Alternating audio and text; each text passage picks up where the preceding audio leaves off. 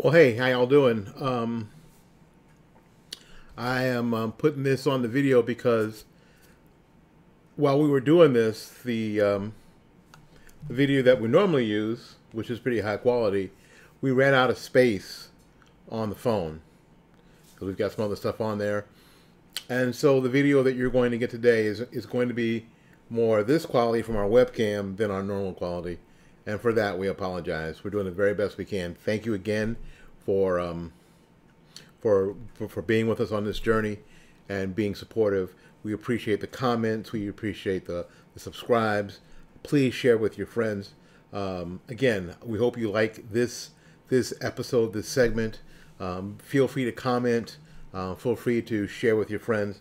We appreciate you. We appreciate you being with us on this journey. And we apologize for the quality. I apologize for the quality of the video. Good morning. Good morning. Good Monday, chilly morning from Tampa. Chilly out.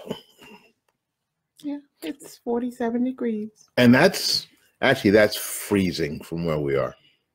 I'm just saying that is freezing from where we are. It is like, holy crap. Because it's kind of a humid, wet, cold. That was my foot hitting something on the floor. Oh. That's what that noise was. Y'all didn't hear that, did you? Yeah, it's awful. It's clammy. Because it rained all day yesterday. I mean, and not just little rain. It actually rained all day long. Like 16 hours or something. Yes, it rained. It just I saw that on the news last night, and it's just everything's wet and cold and awful. But it's actually, I walked this morning, and it's actually, once I got heated up and everything, it felt good. Well, the sun's out right now, so and that was just from yesterday. The sun wasn't out. The sun's out. Mm-hmm. So now it's nice out. Now it's going to be a high of 60 something. Mm-hmm. But anyway, if we're Florida people just don't. We don't like it. Well, we don't like it. Cold. That's why we're here. That's why we're not in Minnesota or Boston. But it's really not that bad. It's awful. We don't have snow. We don't have snow. And ice and all that other stuff that northern that y'all have sucks. And y'all know it sucks, which is why when you get old, you move here. And drink all our water and clog up all our roads. Anyway, cause accidents. Yeah, drive slow in the left lane. That's what y'all do when y'all come here. And don't know how to drive in rain. Yeah, put your flashers on in the rain. What the hell does that? Anyway, yesterday, as I put in the in the show notes on Facebook, and I will do the very same thing on YouTube. We had the opportunity to be interviewed for our church newsletter that comes out every month. And it rolls around with different subjects every month. We've done one on praise and worship. They've done one on friendship. Any number of subjects, and they rolled around to marriage relationships. Mm-hmm. And we are one of the, I guess, including Pastor and Marissa, one of the, and Ralph and Lynn, one of the couples that have been married in the church the longest. Yes. And so they were interested, or the person doing the newsletter was interested in what we thought on a couple of. We won't go over all of the topics. No, this is just not spoil. This is just This is just report, is just a preview. On YouTube, this is just a preview, and the actual interview we'll put up when the newsletter comes out. And if you're interested in getting a copy of the newsletter when it comes out, I'll put that link. Pardon me, in the description box on our page. So that way you'll have access to the whole thing. The whole interview will be put up after the newsletter comes out. That makes sense, obviously, right? So this is just a preview of the kind of things we were asked, and preview of our answers. It won't be our exact answers because we didn't script our answers, and we're not going to read them to you. Because that would be stupid. Excuse me. Because the thing with us is that, depending on the day and the time, and you ask that question. Sometimes. Things could change. Well, yeah, things have a tendency to change. And that's what relationships, especially marital relationships, things change. You don't stay the same. And if you do, you're probably doing it wrong. Something's wrong. All right. What was one of the questions we went over? There were like 10 or 12. There were a lot. So when we said we're only going to do 2 or 3, we're only giving you a snippet, a really small snippet. So one of them was, what is the best technique for overcoming communication failures? Which was a tremendous question. And, we've talked about communication here on the program before, and how important it is. Do you remember what you said? Excuse me. I'll be right back. Right, there you go. Not word for word. Well, no, because it wasn't scripted. So. But I do remember what you said. What did I say? You said communication. Yeah. Y'all know at this point, I'm a pretty simple guy. Yeah, the most important thing about communication is actually communicating. Communication failure. Yeah, it's actually and I really agree with that, because to avoid failures in communication, what do you have to do? Yes, you have to communicate. So, and I'm not saying that we're perfect at that. I don't think anybody is. No. Weird. Unless you can read each other's minds and you're okay with that. A lot of the what men want. What do you say? What women want. What women want, what men want, the black version of what men want. Mm-hmm. Sorry. If y'all like that, y'all can. But focus, Debbie, focus. Sorry.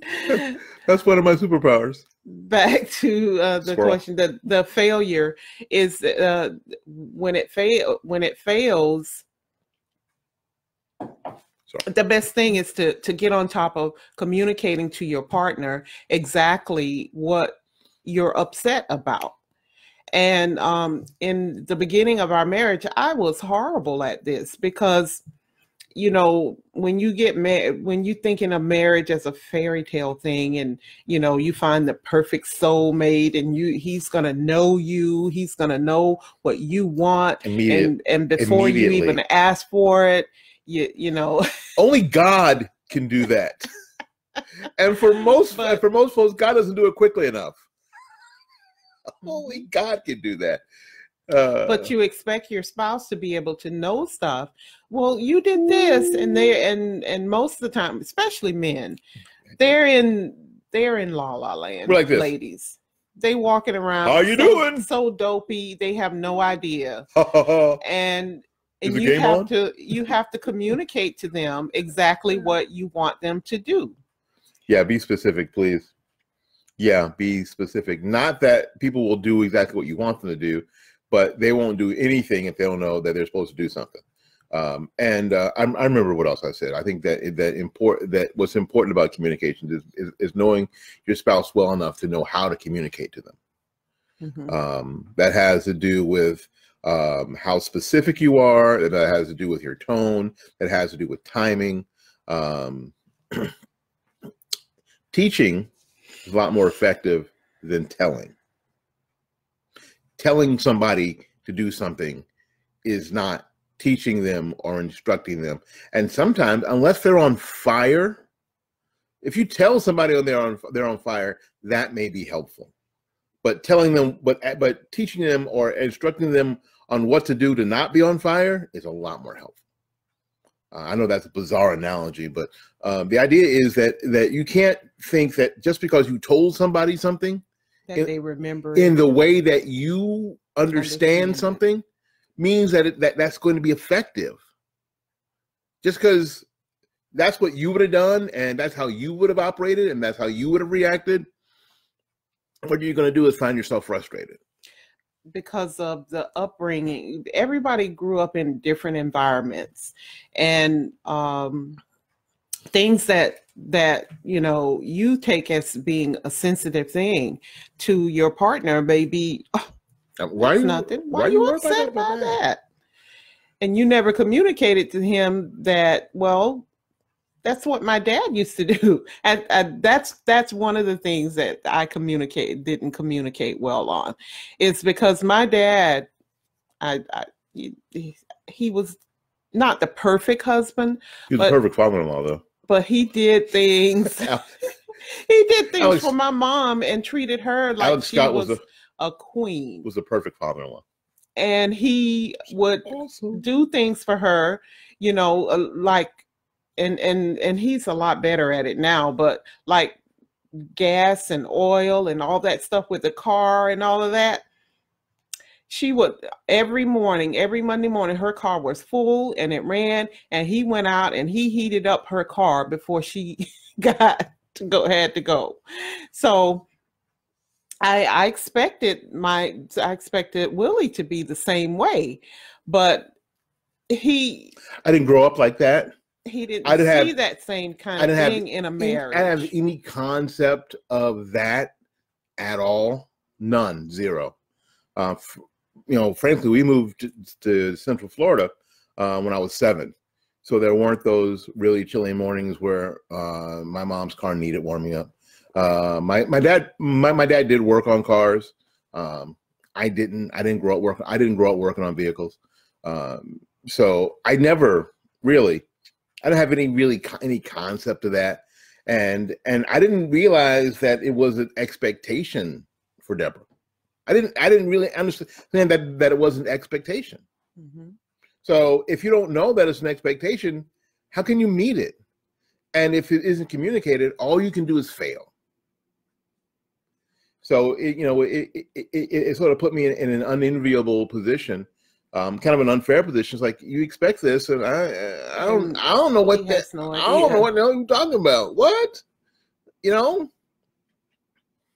Because and I think it had a lot to do, in that particular instance, with in the times that that your father grew up. Mm-hmm. That's the kind of stuff they did. Obviously, the woman stayed at home. I'm not as old. Took care of the home. This is not a weird relationship where I'm as old enough to be her father, unless I was like at 4 years old, and I was not. So the idea is that I didn't grow up like that, and I don't think a lot of people in my generation grew up like that either. What we grew up with is that there's self-service gas, and everybody put gas in their own damn car, right? We grew up with "You've come a long way, baby." That's how we grow up. And I can bring home the bacon. No, fried up in the pan. You can put gas in your own damn car.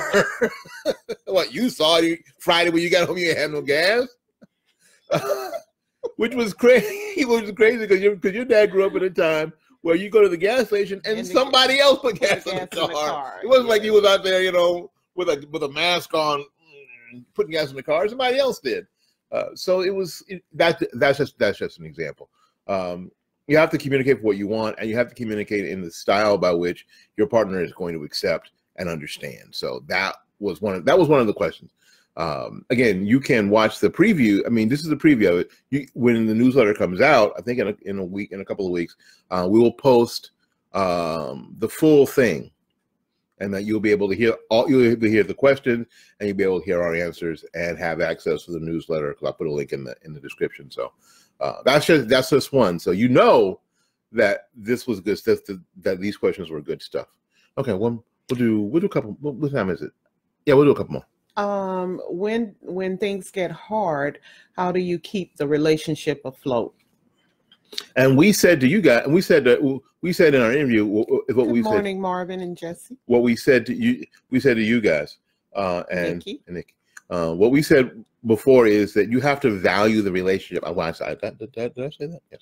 You have to value the relationship above everything else. Is whatever hard right now or difficult, what you're going through, is that bigger than a relationship? And if it isn't, you got to put that in perspective. Then you have to go ahead and attack whatever or deal with whatever the situation is. But is it bigger than the relationship? Is it more important than the relationship? Do you want to be right, or do you want peace? That's my whole thing. Because sometimes, you can be right. You can be right, but there may not be peace in your home. Yeah. So what do you want? What do you want? What do you want? Is your relationship more important than being right? Yeah. I didn't think that in the beginning. No?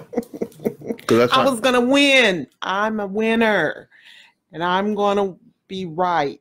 And I still deal with that sometimes. And I've been married 31 years, and did you see my face during that time? Guys, did you see my face? Did you see how it seemed like I was somewhere else? did you see that? It was like I was somewhere else entirely. Where'd he go? I want to be right. Where'd he go? Yeah, I know. And now I have a partner in crime in my son sometimes. And it's kind of unfair. We do gang up on him sometimes. Yes, like last night about that Ring doorbell. I'm gonna let y'all do it though. I was thinking last night when I was working on the YouTube channel at 4 a.m. that maybe I'd do it, but I ain't gonna do it. I'll let y'all do it. I said we would. I know. And there it is, sitting on the counter, staring into the kitchen, wondering when it's actually going to be able to do its job. We bought a Ring doorbell. We bought a Ring doorbell, and he wants to put it up. So I had an opinion. No, it's a good thing. And I don't know if you know what a Ring doorbell is, but it's yes, you do, because if you're on YouTube, you don't live in a cage. This is our Ring doorbell. Yes, and what it does, your phone just got a notification that I moved it. Yes, it has a camera, and because we had an incident where somebody stole my crap off my door. Yes, something was stolen from the door. So we and that's really bad here in Tampa. I don't know if it is in where you live. We're in the top 10 for porch pirates. Porch pirates, and so we're expecting to have it redelivered, and we know that we need to have a camera out there. And this is just the first step of, getting a camera up and getting maybe a pit bull, maybe a rabid pit bull. We can make him like eat pit bulls, but you all don't want make him have some toothpaste in his mouth so he is foaming at the mouth all the time. But it's to help prevent porch pirates. Hi, Deborah Campbell. We're just anyway. So there was a I was going to put it up sort of next to the existing doorbell. The existing doorbell is really old, and it's painted the same color house, and it's cracked. It's just old, and you can't see it, and it does work if you really push it. Most people who come to the house don't use it. And so I think it should just be removed. And you can barely see it. And put this new one on top of it. And I thought it'd just be easier to put the new one, to drill the hole, put the new one up. So my son and his mother had the same opinion, and they were going to win. And they won. But we have to put it up. Yeah. So, and my son it's pretty technical. He said, fine. Well, so we're going to do it today. This is a mechanical construction thing. I did the technical part because I did it here at the table. Yes. It's hooked up. It's ready to go. So, and we will put it together, even if it's tonight when I get back from work, we will do it. Or we'll do it today. We will talk about this next Monday when we see you. And let you know how if I reach over here and grab it and show it to you again.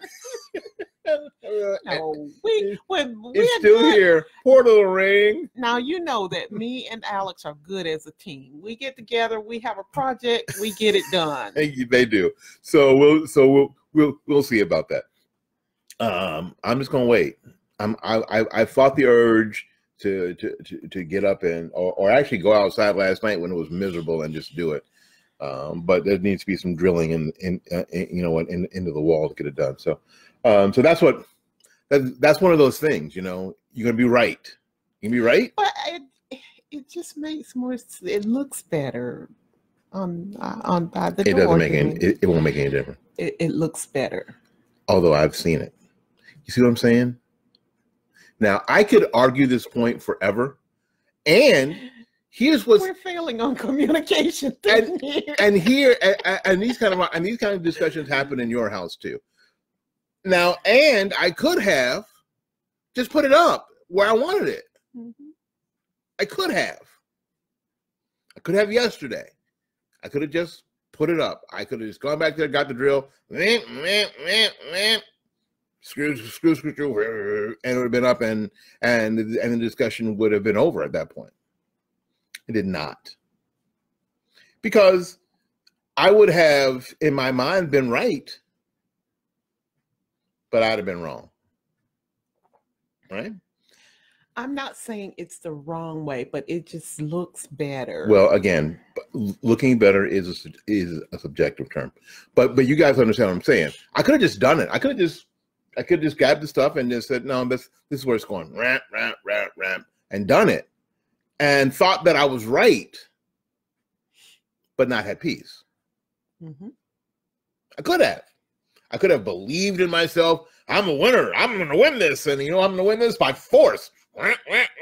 It's in there now. Done. I won. Dad power. I could have done that. I did not. It's still sitting there. You saw it. It will be up this week, and we will let you know how it comes out. Yeah, I will. I'll let you know. I'll vlog all week. We'll take pictures of it. Go, oh, look, there it is. But when things get hard, how do you keep the relationship afloat? A lot, hitting the reset button a lot.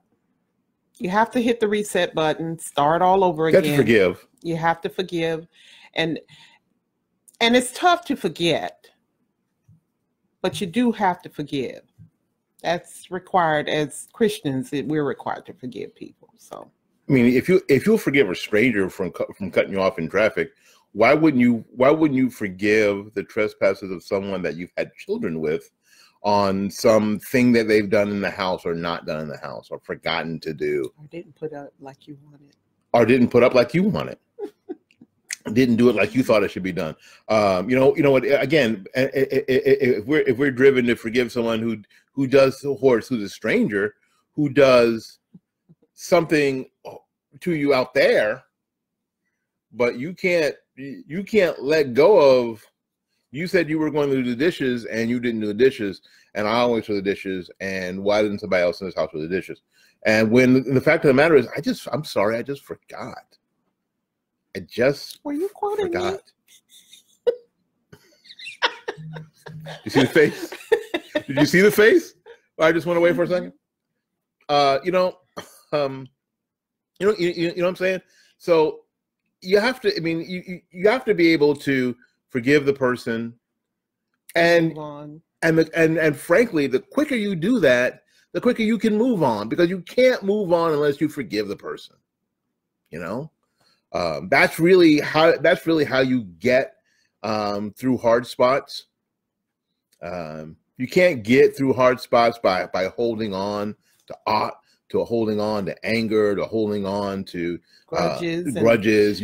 And you're not gonna sleep with me because you didn't do what I asked you to do, and ladies, how you withhold. So using the sex as a punishment. Or the lack of sex as a punishment, or lack of intimacy as a punishment, because all that really does is exacerbate problems and cause other problems in your relationship. Yes. So because one leads to another and another and another, and then you have divorce. And then it goes back, and I'm so thankful that I got that revelation, because if you go back, if you go back through it all. It always says, how did this start? Mm-hmm. And was that thing that was this big, was it worth the whole thing? No. Most times, no. Most times, no. Because I was watching the Mans, and they were talking about relationships and stuff, because they do that.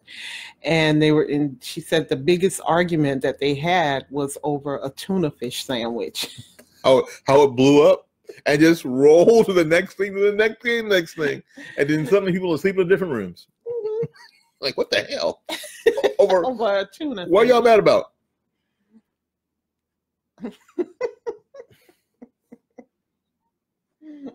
Tuna fish. And unfortunately, I have been angry enough about dishes that we have argued like that. That's why I asked him, was he quoting me? Because you you know, sometimes you get tired. It's the same thing. I cook, I clean, I do this, I work, and blah, blah, blah, blah, blah. And, you know, but now the dish issue is not an issue. I do our weekly cooking and stuff on Sunday evenings. And when I'm done, I say, the kitchen is yours. We work it out.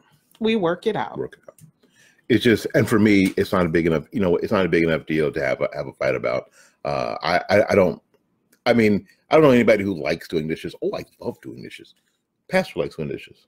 Yeah. Our pastor likes doing dishes. He says it's therapeutic. Therapeutic, whatever. I love the man, but he's got some quirks.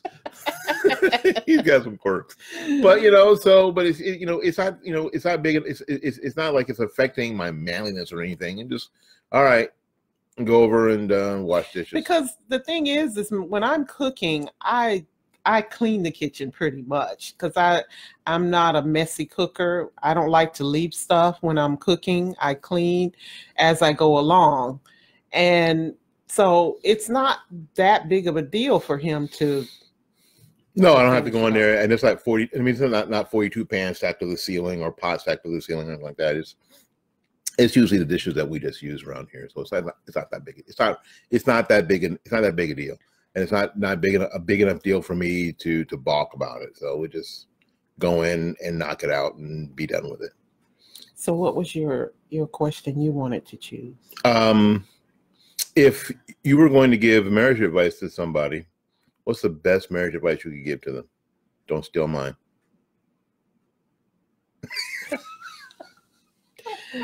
That's going to be the thumbnail. You go first.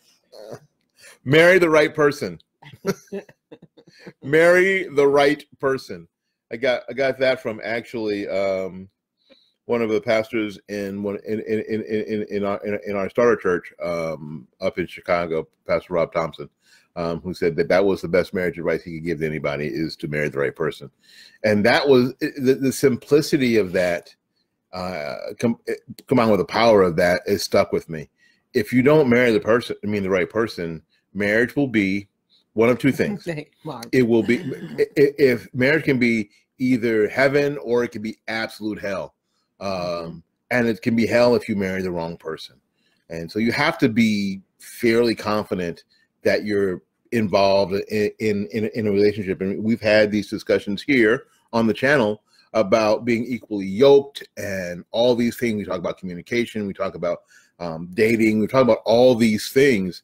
Hopefully that you can figure out that you're actually marrying the right person and marrying for the right reasons. And what I thought was the most important thing, and I've always said this, is that be friends with that person before you go into a marital relationship with them, because how you know your friends and you know them well. Well, you think you do until they murder somebody. Yo, I never thought that he always seemed so nice. Can't imagine why he killed that whole family with a spoon.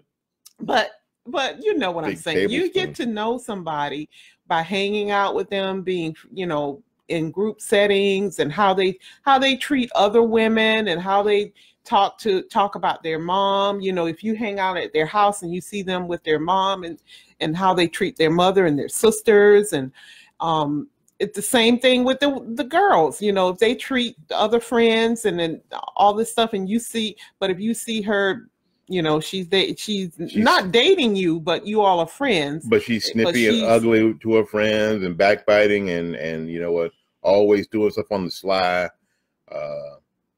Maybe that should be a clue. Mm-hmm. Maybe that should be a clue. Be friends with that person, a true friend, before you get into a relationship. Yeah.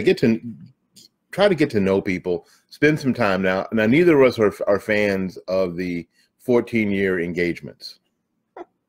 You see some of these people, they've been engaged for like 9 years and they're 35. Like, y'all just doing that so y'all can have sex, right?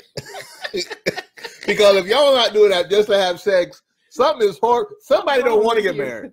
Somebody don't want to get married. They gave you a ring to shut you up, right? So I'm not a fan of that. But I'm also not a fan of the whirlwind. Woohoo! I met you on the cruise, and now we hitched. Not a fan of that either. That's when you marry the seaside strangler and don't know. Mm-hmm. Yeah. So. And then you find out that they had 3 other wives that they did. That disappeared under interesting circumstances. Yeah. So on the honeymoon. Yeah. Or something. So the get idea, to know people. Yeah, get to know them first. And that makes it easier to marry the right person. Yeah, that actually makes it possible to marry the right person. Mm-hmm. And if you're a person who's a person of faith who goes to church, have those conversations or try to have those conversations to see if if you're going to be equally yoked in that sense, or if there's going to be a big problem.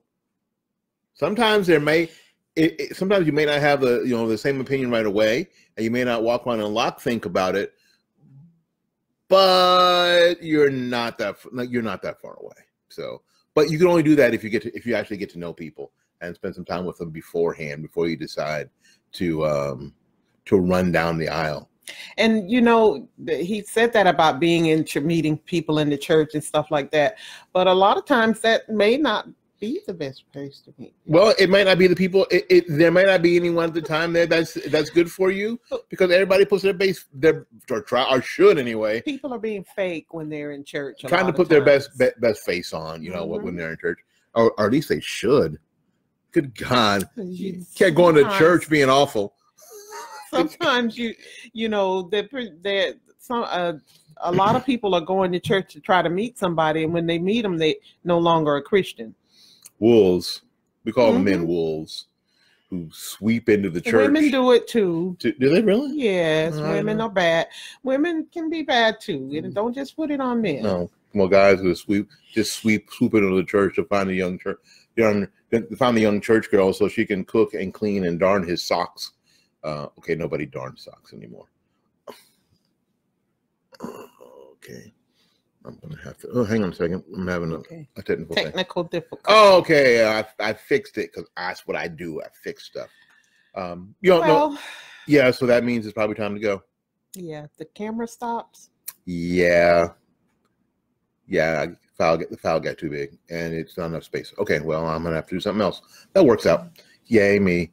Anyway, we got to get out of here and make room for somebody else. Listen. Look forward to. On the YouTube channel, and look forward to actually the whole interview. The whole interview. As soon as the newsletter comes out, we'll post the whole interview. And I think we're only going to post it on YouTube, so y'all going to have to go and like and subscribe the YouTube channel. Yes, like, comment, subscribe, share, see our vlogs. Yeah, there's a bunch of stuff up. Debbie's vlog from last week, Vlog Set 3, is up. How do I know that? Because I put it up this morning at 4 a.m. So getting up 5 hours later to do this, because I care about you. And she makes me. I'm that audible voice. Yeah, we'll tell you that story later. All right, anyway, we got to get out of here and make room for somebody else. So until we see you again, go out there and learn something, love somebody. And for goodness sakes, y'all take care of yourself. Take care. Love you. When we see you. Peace.